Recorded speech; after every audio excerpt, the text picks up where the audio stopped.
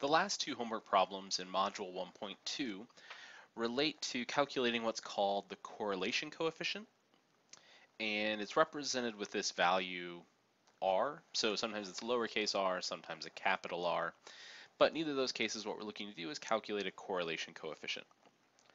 Again, it's not important right now what this value means. We just want to get familiar with completing a few different calculations with StatCrunch so that the system itself starts becoming a little more familiar. We'll start this off exactly the same way. We have the tables listed here with the data for two different data sets.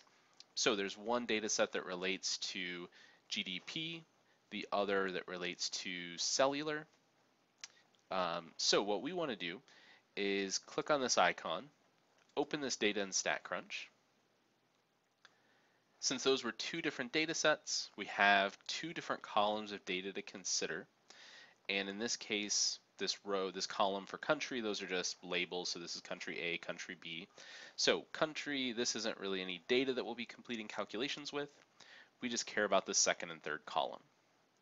So to come up with that correlation coefficient, we'll still click on the stat menu, just like we did for the mean, median, and other measures. We'll come to summary stats, but instead of choosing columns, we'll click correlation. So what we're trying to calculate now is the correlation coefficient. So to calculate the correlation, we need to select the two data sets that we're trying to calculate this correlation for. So we need to select the first data set, and then by holding the control key, we can select the second data set. So we need to make sure we have a pair of data sets here. We don't need to worry about any of these other options, and then we can just click compute.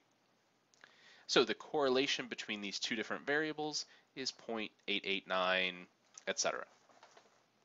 Again, you just want to make sure that you're comfortable with completing some of these basic calculations so that once we start getting into Module 2, Module 3, and beyond, you've completed some different steps with StatCrunch and the process is beginning to make a little more sense.